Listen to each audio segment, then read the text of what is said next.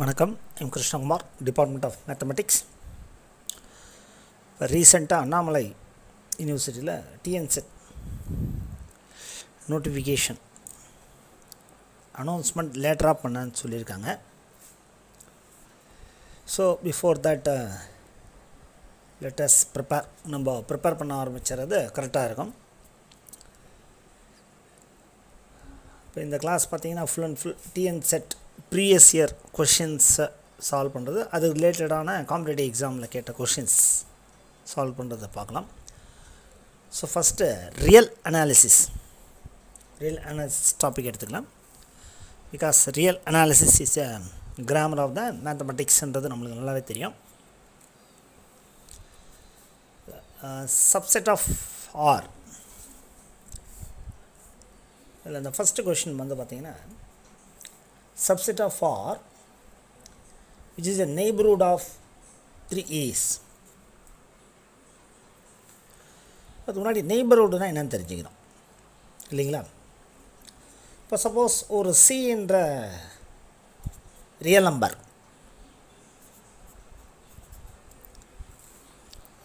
ஆரில் எடுத்துக்கிறோம்.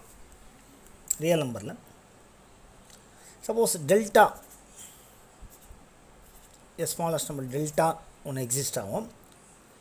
எப்படின்னா ஒரு open interval that is C minus delta comma C plus delta. So is set to be the, இதை என்ன சொல்லுவாங்கன்னா delta neighbourhood. Delta neighbourhood of C.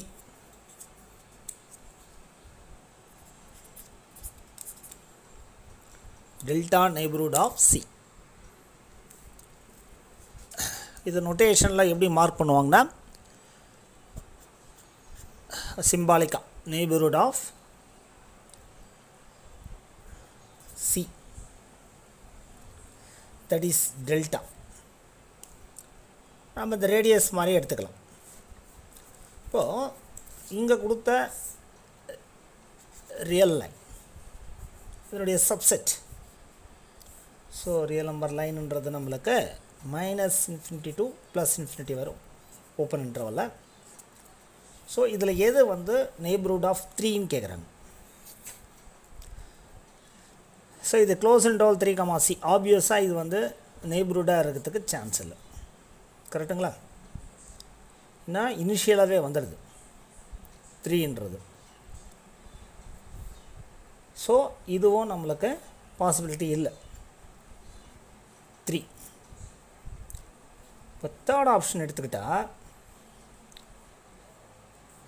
Suppose 0 1 2 3 4 5. So neighbourhood of 3. இப்போ neighbourhood of 3ன்னா என்ன கொடுத்துருக்காங்கன்னா it's open interval. அப்போ இங்கே வந்து பார்த்திங்கன்னா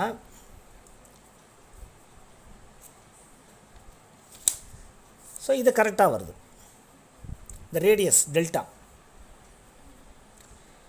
கரெக்டுங்களா? That is 2 is nothing but 3 - 1. 4ன்றது 3 + 1. கரெக்டுங்களா? அப்போ இங்கே நம்மளுக்கு டெல்டா 1.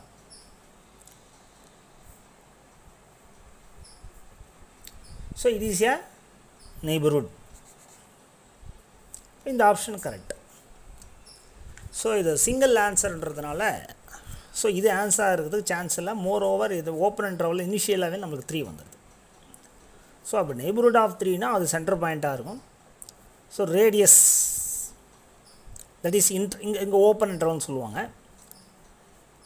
ஸோ இந்த மெஷர் ஈக்குவலாக இருந்தாலே நம்ம that is option is 3 is correct.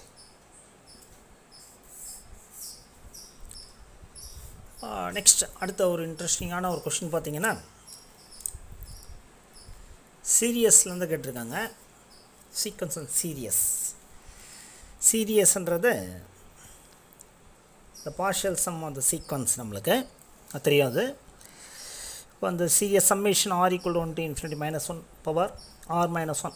The first option வந்து oscillates finitely. Second வந்து divergent. Third வந்து convergent, oscillate infinitely. இப்போ oscillate sequenceனா அதாவது கன்வர்ஜென்ட்டாக ஆகாமல் டைவர்ஜென்ட் ஆகாமல் ஆசிலேட் ஆகிட்டே போகிறது 1, -1, 1, -1, -1. தட் இஸ் ஒரு 2 லிமிட் எக்ஸிஸ்ட் ஆச்சுன்னா ஆல்மோஸ்ட் வந்து பார்த்திங்கன்னா அது ஆசிலேட் சீக்வன்ஸாக இருக்கும். டைவர்ஜென்ட்னா ஒன்று இன்ஃபினிட்டிக்கு டைவர்ஜென்ட் ஆகும், அதர்வைஸ் -இன்ஃபினிட்டிக்கு டைவர்ஜென்ட் ஆகும். கன்வர்ஜென்ட்னா ஒரு பர்டிகுலர் வேல்யூக்கு நம்மளுக்கு அது கன்வர்ஜென்ட் ஆகும். இது ஃபைனைட்லியில் வருது, ஆசிலேட்ஸில் இது இன்ஃபைனைட்டில் வருது. இப்போ நம்மளுக்கு கொடுத்துக்கிறது பாருங்கள். இப்போ இந்த சீரியஸை எக்ஸ்பேண்ட் பண்ணால் நம்மளுக்கு என்ன வரும்? r equal to 1. r equal to 1ன்னு வரப்போ நம்மளுக்கு இது -1 power 0 தட் இஸ் 1ன்னு வரும். கரெக்டுங்களா? இதே r equal to 2ன்னு கொடுத்தோம்னா இது r equal to 1க்கு r equal to 2 சப்ஸ்டியூட் பண்ணால் 2 - 1 -1 வரும். r equal to 3ன்னு இதில் சப்ஸ்டியூட் பண்ணால் 3 - 1 -1 ஸ்கொயர் ப்ளஸ் 1 வரும். ஸோ அப்போ இதனுடைய ஆர்டர் எப்படி வருது பாருங்கள். 1 -1 1 அதுக்கப்புறம் ஃபர்தராக -1 1 -1. ஸோ இப்படி தான் போய்ட்டு வரும். ஸோ இதனுடைய சம்மேஷன் அப் டு எது வரையும் போகுதுன்னா இன்ஃபினிட்டி வரையும் வரும். So well known 1 -1 1 -1 it's A oscillate. So இதில் ஆசிலேட்டில் அப்போ டைவர்ஜென்ட் பாசிபிலிட்டி இல்லை. கன்வர்ஜென்ட்னா நம்மளுக்கு இந்த சீரியஸ்க்கு வேல்யூ கிடைக்கணும். டைவர்ஜென்ட்னா இதுக்கு வேல்யூ டஸ் நாட் எக்ஸிஸ்ட் ஆகணும். ஆனால் அதுவும் இல்லை, கிளியராக தெரியுது. ஸோ ஆசிலேட் ஃபைனைட்லா அப்படின்னு பார்த்தா இன்ஃபினைட்டு. ஸோ அப்போ ஃபஸ்ட் ஆப்ஷன் இல்லை, அப்போ ஃபோர்த் ஆப்ஷன் தான் கரெக்ட். தட் இஸ் ஆசிலேட்ஸ் இன்ஃபினைட்லி இந்த ஃபோர்த் ஆப்ஷன். ஸோ 2 ப்ராப்ளம் பார்த்திங்கன்னா நம்மளுக்கு ஈஸியாக தான் இருக்குது. ஸோ ஒரு சீரியஸு கன்வர்ஜென்ட்டாக அது வந்து டெஸ்ட்டாக நிறைய டெஸ்ட் இருக்குது. அது ratio test, லெப்னட் test, comparison test, அது அப்புறம் ஃப்யூச்சரில் வர அந்த ப்ராப்ளம்ஸில் நம்ம அதை பார்க்கலாம். So next problem,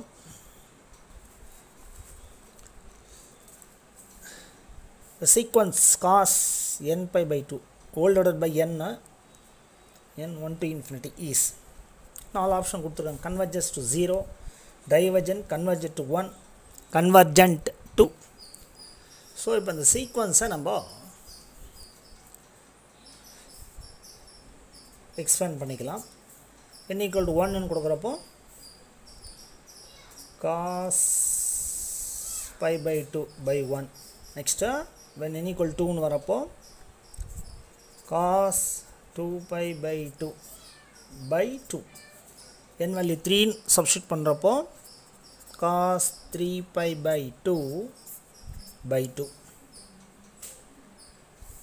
1 2 3. நெக்ஸ்ட் என்ன 1 ஃபார் எக்ஸாம்பிள் என்ன 1 சப்ஸ்டியூட் பண்ணிக்கலாம். cos 4π/2 and so on. இப்போ cos 90 வேல்யூ என்ன நம்மளுக்கு தெரியும், 0. இது வந்து பார்த்திங்கன்னா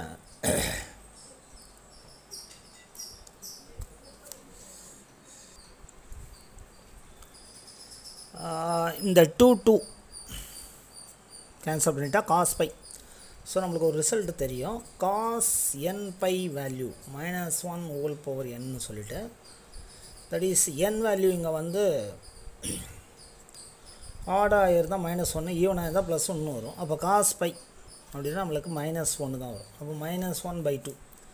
அப்போ நெக்ஸ்ட்டு வந்து n equal to 3 கொடுக்குறப்போ cos 3π/2 whole divided by 3 இல்லைங்களா, whole divided by 3. So 3π/2 value பார்த்திங்கன்னா 0 வரும் நம்மளுக்கு. நெக்ஸ்ட்டு n equal to 4 கொடுத்தோம்னா cos 4π/2 whole divided by 4. இது கேன்சல் பண்ணால் இது 2 வரும். So cos 2π. ஸோ n வந்து ஈவனாக வந்திருக்கு. ஸோ ஆஸ் பர் இந்த இது பிரகாரம் -1 ஹோல் பவர் எண்ணில் நம்ம காஸ் 2 போய் அந்த எண்ணுக்கு 2 போட்டோம்னா -1 ஸ்கொயர், தட் இஸ் +1. கரெக்டுங்களா? ஸோ சப்போஸ் எண்ணுக்கு நெக்ஸ்ட்டு 5 சப்ஸ்டியூட் பண்ணுறதா இருந்தால் காஸ் 5/2 ஹோல் டிவைடட் பை 5 அந்த வேல்யூ வந்து நம்மளுக்கு 0ன்னு வரும். நெக்ஸ்ட்டு எண்ணுக்கு 6 சப்போஸ் சப்ஸ்டியூட் பண்ணுறதா இருந்தால் cos 6/2 cos 6/2 whole divided by 6 2 3 cos 3/ன்னு வரும். அப்போ cos 3/, வரப்போ நம்மளுக்கு -1/6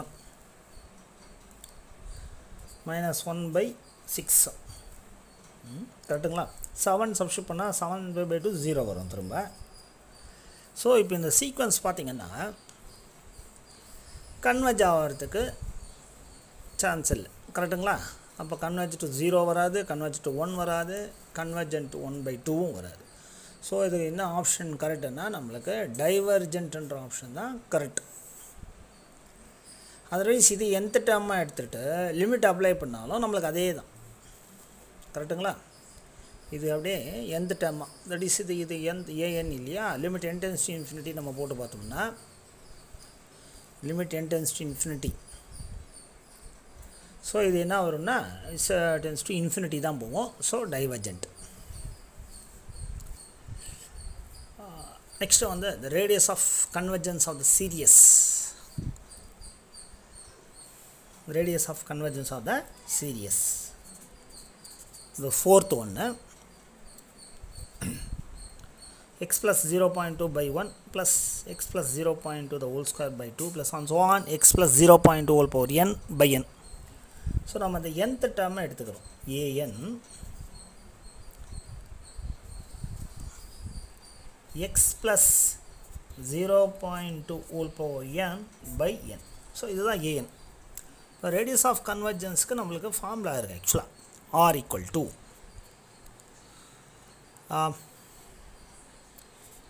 an by an plus 1. இதனுடைய magnitude value and then limit எடுக்கணும். that is radius of convergence limit n tends to infinity modulus of an by an plus 1. So ஜென்ரலாக வந்து பார்த்திங்கன்னா இதனுடைய ஃபார்முலா வந்து limit n tends to infinity an plus 1 by an இருக்கும். தென் 1/r எடுக்கணும். சரி, reciprocal எடுக்காமல் இப்படியே கூட போடலாம் இல்லையா? அதனால தான் நான் இது இப்படி ட்ரை பண்ணி பார்க்குறேன். சேம் ஆன்சர் தான் வரும். அப்போ an plus 1 பார்த்தோம்னா x plus 0.2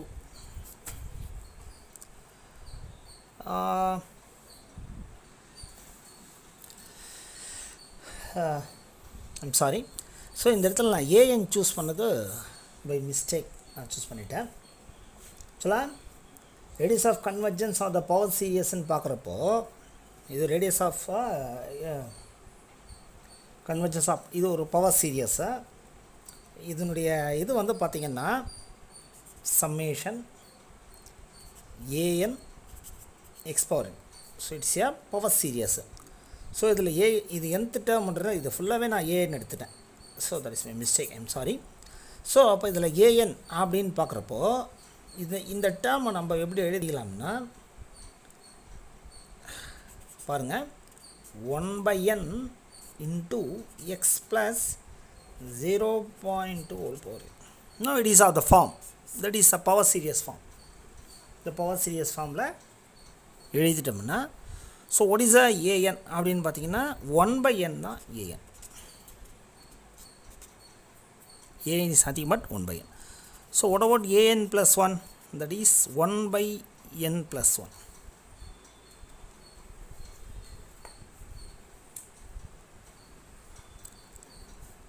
ஸோ நம்ம இந்த ஃபார்முலாவில் இப்போ நம்ம சப்ஸ்டியூட் பண்ணுறதா இருந்தால் limit n tends to infinity. So an என்னென்னு பார்த்தீங்கன்னா 1/n by an plus 1 வந்து 1/n plus 1. ஸோ இப்போ இது எப்படி வரும்? n plus 1/n வரும். கரெக்டுங்களா?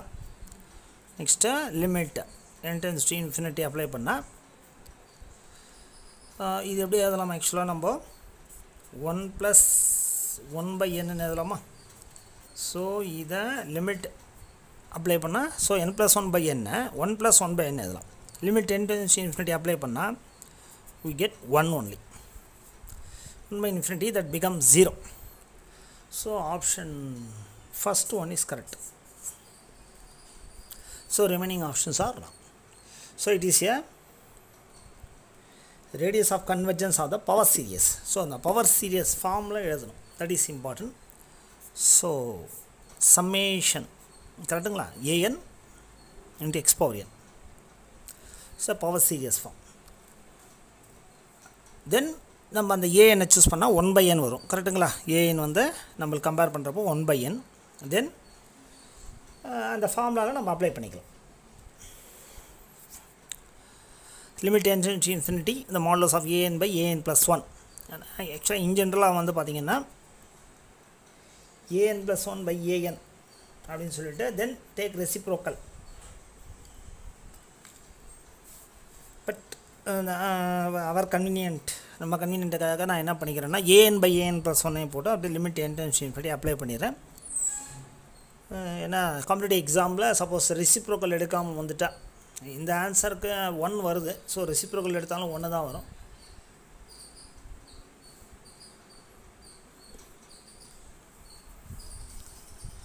So next 5th one. So number சிஸ்டத்தில் வர ஈஸியான கொஷின் தான். கம்போசிட் நம்பர் n இஸ் டேஷ்னு கொடுத்துருக்காங்க. எ ப்ரைம் நம்பர், ப்ரைம் நம்பர்னால் எனக்கு தெரியும். Even prime number is a 2. Next வந்து 3, 5, 7, 11. So these are all the prime numbers.